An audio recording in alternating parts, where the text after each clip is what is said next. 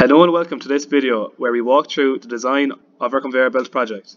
We will show you a number of motion studies outlining the unique design. The design is based on a mechanism that converts a rotary input motion to a linear output motion. Firstly, we will look at the exploded view of the project.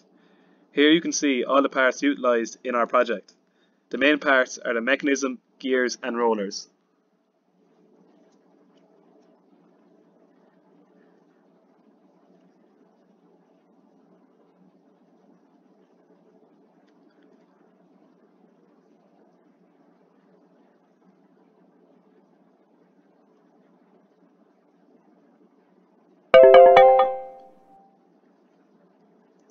Next, we will look at the gears in motion.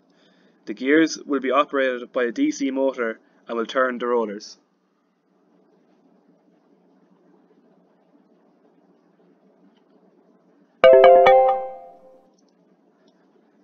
Next up is the mechanism. This mechanism is operated by a stepper motor which will push the yellow tray onto the next conveyor.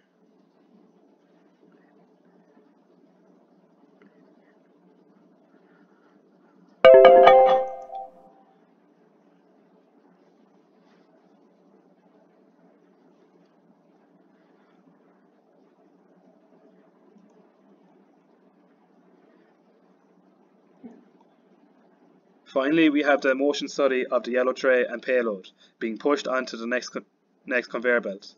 The gears and roller will stop rotating once the colour sensor module analyses the yellow tray.